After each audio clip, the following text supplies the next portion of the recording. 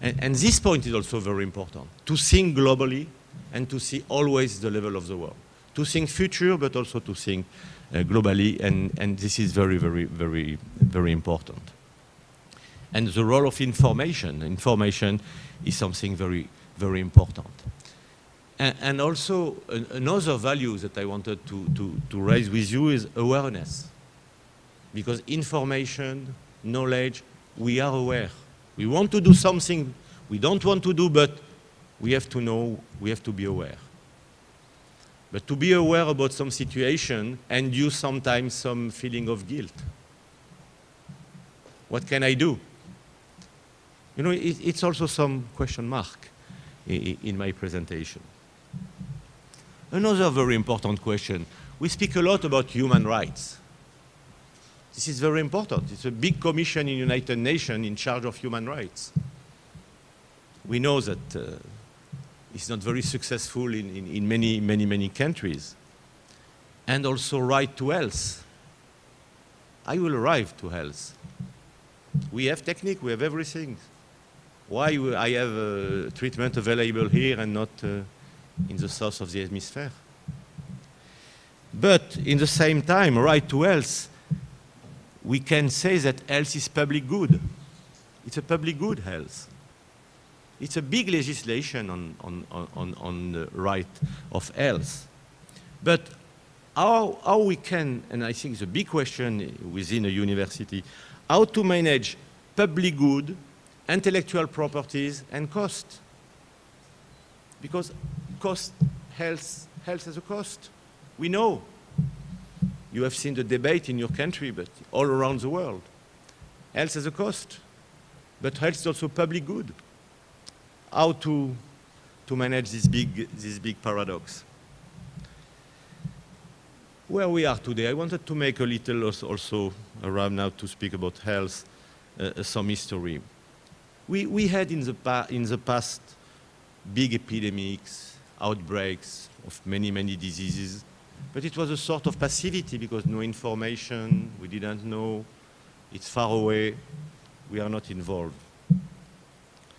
Today, we face a lot of emerging diseases. I will come back on this one. And I want to tell you that for me, and according to my experience, AIDS, HIV/AIDS, has changed a lot of things. We can speak about the world, and I say the world, before HIV/AIDS and after HIV/AIDS. And I will explain why. HIV/AIDS, beginning of the 80s. I remember I received the first patient in my department in Paris around 81, 82. We didn't know. 3, 4 deaths every week. We didn't understand. No immunity at all, big infection. What is this disease? We have seen people coming from Africa, people from the gay community. We didn't understand nothing.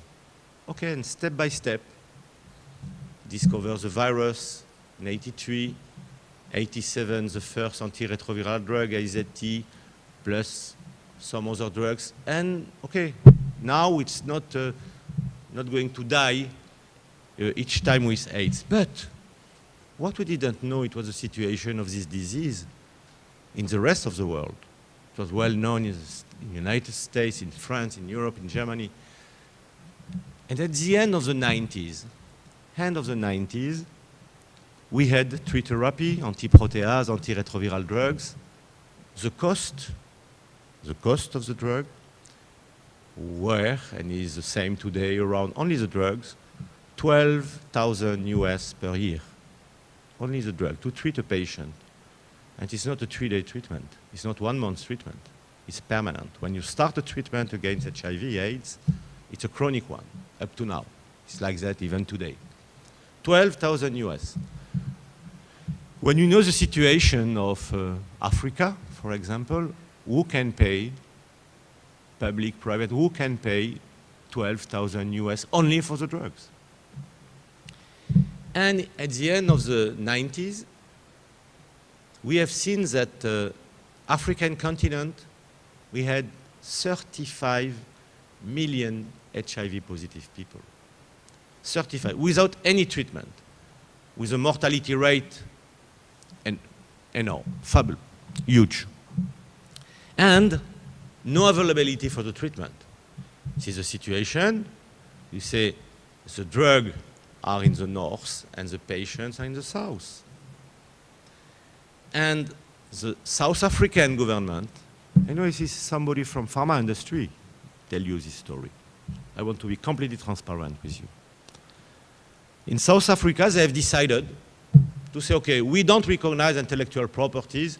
We will manufacture our own generics, fixed dose combination, because it's impossible. We have a lot of people, millions of people with HIV. And it was an emergency. And 39 big pharma, not Sanofi, but okay, 39 big pharma, they have decided to make a lawsuit in South Africa. We have some international law in terms of business, in terms of recognition of intellectual properties.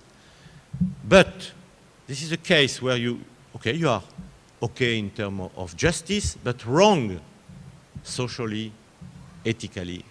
How to make a lawsuit, a trial in a country where you have 6 million HIV positive.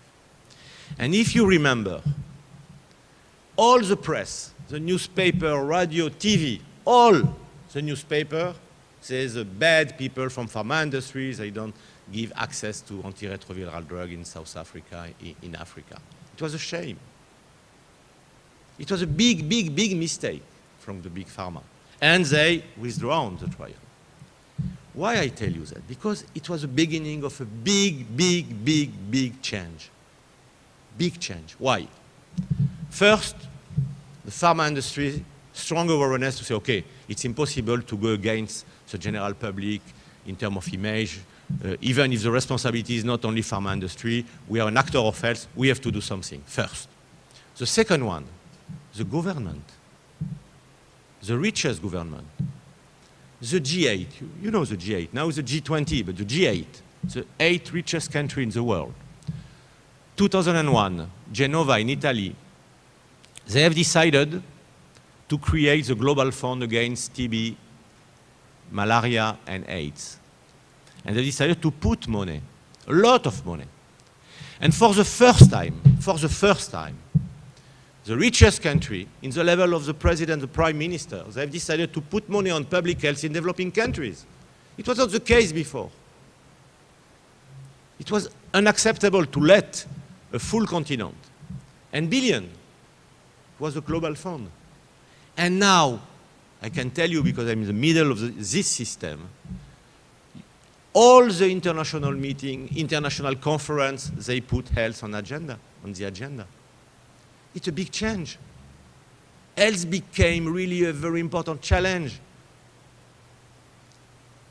And the richest country, and your country, has decided alone is #1 contributor to the global fund, but PMI, Mr. Bush, President Malaria Initiative, PEPFAR, 15 billion US for AIDS, 15 billion for malaria, and many other governments, they have decided to put money for this disease because it's unacceptable. We had the technical solution. And you see, pharma industry, strong awareness, G8 global fund, the government, and the international law, the WTO, World Trade Organization, they have decided to change the rules about intellectual properties. It was the Doha agreement, at-peak agreement, to say in case of emergency, we can overcome intellectual properties if you have an emergency and to make some generics. This is a voluntary license of product or compulsory license according to the situation, accepted by pharma industry and accepted by the country, accepted by every. It's a big, big change. And last idea, private actors. Okay, you know, everybody knows, Bill and Melinda Gates Foundation. Mr. Gates, from his own pocket, he has decided to put 30 billion US dollars on the table.